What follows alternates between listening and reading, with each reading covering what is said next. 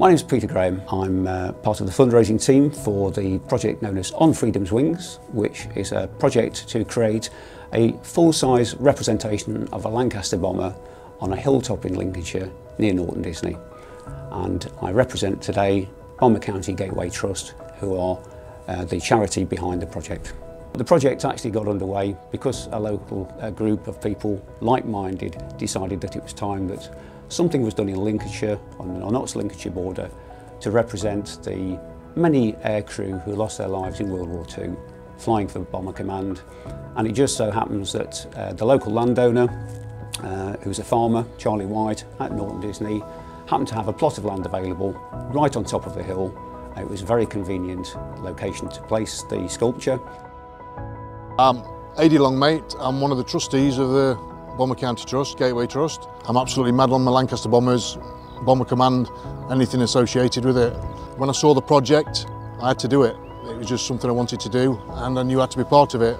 Bomber County Gateway, it's the gateway from Nottinghamshire into Lincolnshire. It's on the main route in on the A46, so there's going to be over 30,000 people drivers can see it today. The structure is going to be 93 tonnes. The tip of the highest wing is going to be just shy of 100 foot. It's going to be 93 foot. I challenge any man that can't see it from the road, because you will be able to.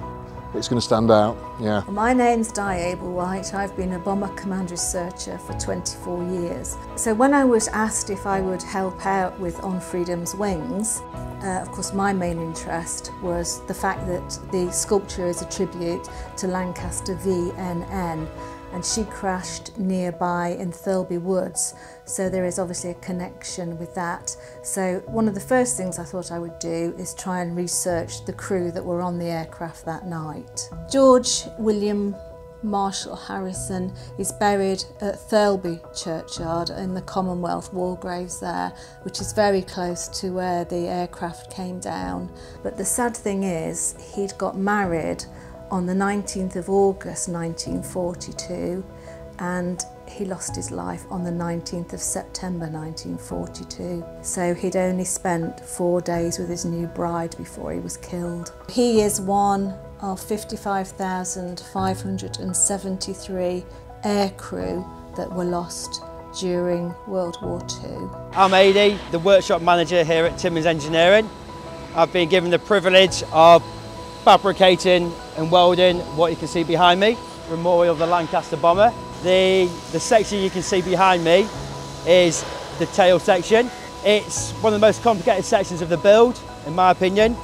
It's certainly presented its challenges, but we're quite proud of the outcome. Everything fits together, everything looks as it should.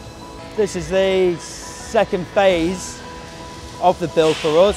The first phase was done last year, which is the main fuselage, which has gone away to storage at the moment. After this, we're going to do the two wing sections. And the wing sections are going to be the longest sections by far. Once this is all constructed and built, have an open day here at Timmins Engineering, and we're going to set it out in the yard for everybody to see and everybody to enjoy. Obviously this is a project delivered by, so far, the generous donations of a lot of people. That's monetary donations. There's an awful lot of goods and services have been donated by people too. There'll be a long list of those, which you'll probably see at the end of this film. It'll give you a clear indication of just how much has been given to date. In terms of achievements so far, as the fundraising goes for this project, you have to say that with the work that's been done, and that includes the money that's been donated and the goods and services that have been generously donated by a lot of people to date, we've probably got something in the order of £500,000 to £600,000 worth of work done in 6 years, which is phenomenal. Really, to get it over the line, we've got to raise the money for the court end steel cladding, which will resemble the Angel of the North for those of you who have passed that way on the A1. It's an expensive commodity, it requires a lot of labour, and that is our ambition for next year. So that if we can get the skeletal planed up onto the stanchions this September, we hope that by September 2025 we can have it clad. One of my main reasons for wanting to see this project finished is I look back to the turf lifting event, which was a fantastic event, but we had a whole row of World War II Bomber Command veterans sat there listening to our plans and looking forward to seeing it completed. Sadly, due to circumstances beyond our control, we haven't got it done in time for most of them to see it. But I would love to get it finished so their families can know that they are not forgotten and that we have completed our promises. But that's what the project's brought out in people. They've all wanted to help us. They've done it for free and done it with a smile on their face.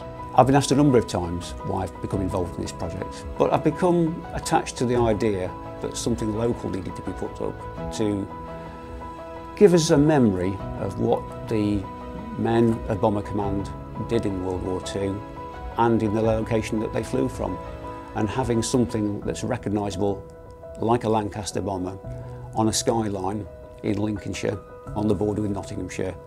You can imagine that, can't you? Warm summer evening, driving up the A46, you will see a Lancaster in flight. What could be better?